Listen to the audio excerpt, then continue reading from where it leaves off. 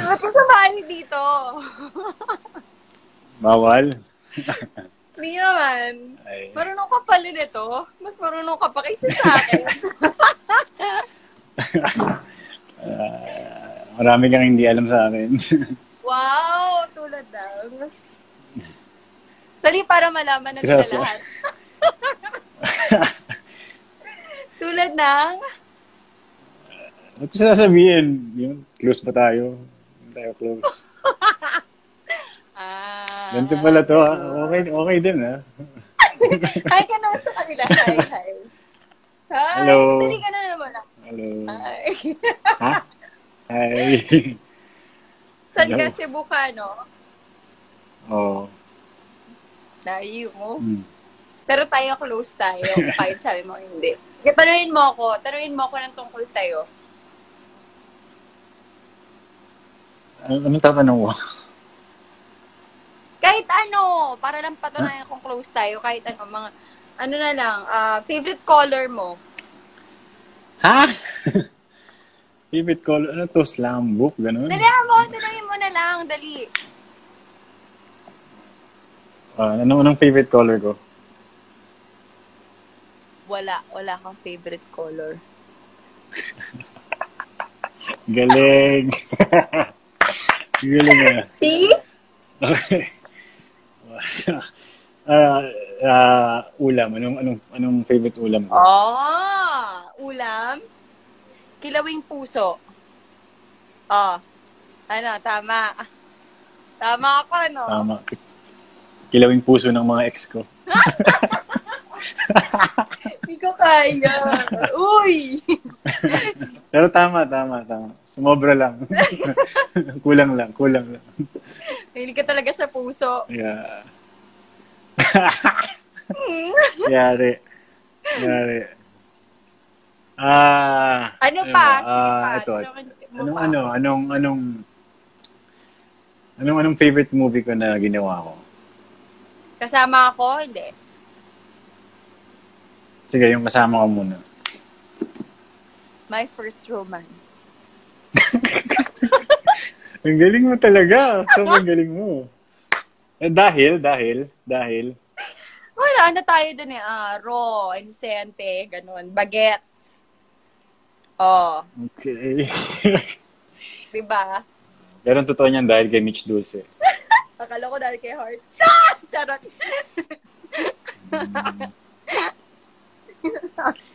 Ayan pa. Yung hindi ka kasama. Honor thy father. Ay, hindi. Hele, no? Dahil? Kasi pinaglaban mo yun? Yung honor, pinaglaban ko talaga yun. Pero yung hele, kasi parang yun talaga yung sumampal sa akin. Parang pakiramdam ko parang bago sa akin ulit yung ginagawa ko. Diba? Diba? Alam ko. Close tayo. Tama ka, galing mo. Those two, talagang unforgettable. Diba? Alam ko lahat eh. Tanungin mo na rin kaya ako kung sino yung first love mo. Gusto mo? Tayong dalawa lang naman nag-uusap dito. Hindi na, wag na. Okay na yun. Sige na. Hindi. Ano na lang, ito. Great love mo.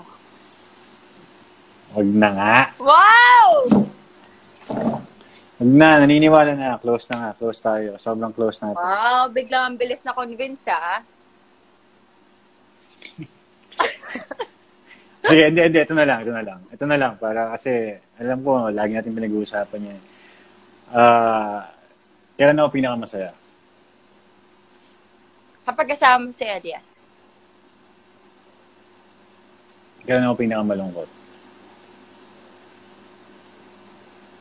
5. Uy! Teka lang, may countdown. Uy! Teka. 3. Teka. 2. 1. Pag mag-isa ka. Pag mag-isa ako. Galing ko. Close na close talaga tayo. Huwag ka. Ikaw, mag-isa ka dyan? Kasama ko sila Gemma. Hindi naman ako mag-isa. Pero kanina pa ako mag-isa nagre-request sa mga gusto kong makausap. Ayun lang akong kausap. Ikaw? No, parang mag-isa ako ngayon eh. Wala kang kasama? Wala sa anak mo? Nandito. Pati si Ate Sol nandito. Sa baba. Hindi ka naman pala mag-isa. May kasama ka naman. Hindi ako mag-isa. Pero parang mag-isa. Alam mo yun, parang, ewan, alam ko nakakausap kita.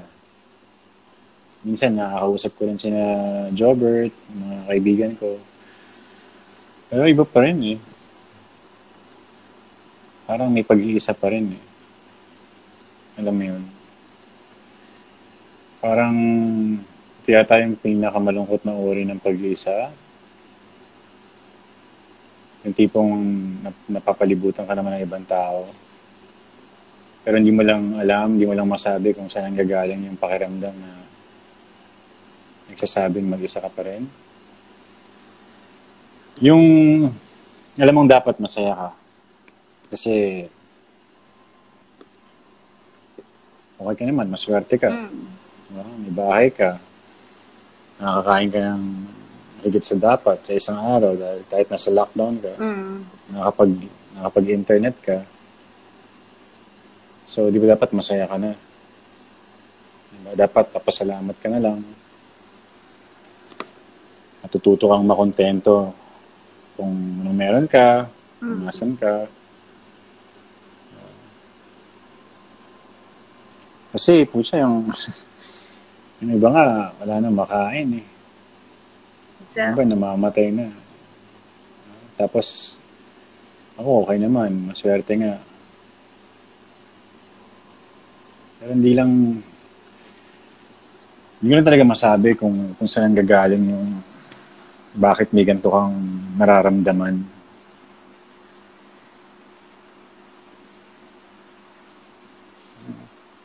Sama eh, no? Parang sarili ko lang iniisip ko eh. No? Hindi naman. Pero try mo pa rin maging masaya kahit na para kay Elias lang. Diba?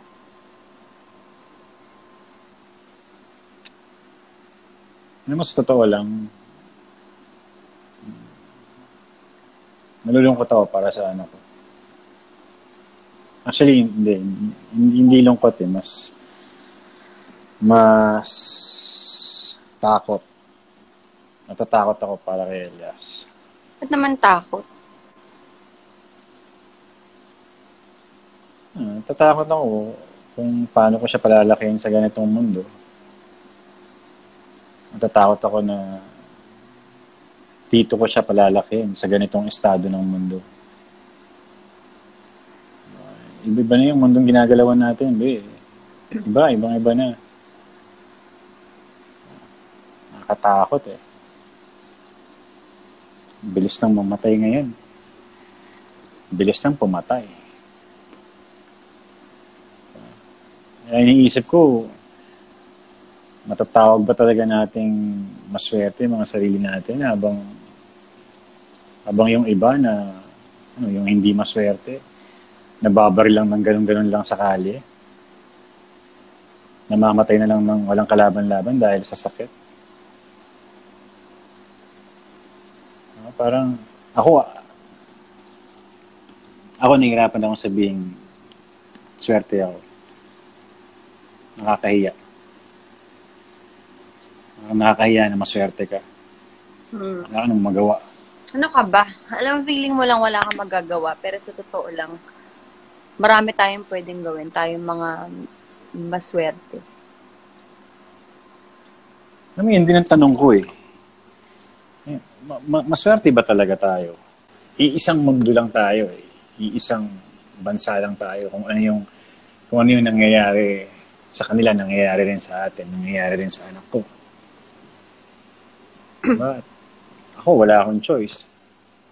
Kasi dito ko kailangan palakihin ng anak ko sa ganitong estado ng mundo, sa ganitong klase ng mundo. Hindi ko alam kung maswerte pa rin yung tawag doon. Maswerte. Swerte nga. I mean, doon nag-uumpisa yun eh. Kapag alam mo na privileged ka. Pero yung question is, what do you do with that privilege? Diba? Ang hilig mong maglagay ng label sa lahat ng... Hindi, parang nag-away tayo. Nag-away ba tayo? Tayo nag-aaway, nagdi-discussion lang. Diskusyon kanina, parang galit ka na. Yung boses mapataas na eh. Nagsalita, hindi nagtaas ng boses. Hoy, nauna ka. Kaya ako kakairita. Alam mo, pagka 18 years na kayong magkakilala, kahit magdiskusyon kayo ng mataas ang boses or hindi, parang tingin ko, okay lang naman siguro yun. Magkakilala. Ano gusto mo? O magkaibigan. Kaibigan. Ano gusto mo? Magkaibigan? Grabe. Kaibigan, 13 years old pa lang ako. Okay, tagal kang hinintay. Shit. Grabe. Tagal kang hinintay. 13 ka pa lang? Naghihintay ka na? Talaga? Wow! Tanga! Soap natin. Tagal kang hinintay. Hiling!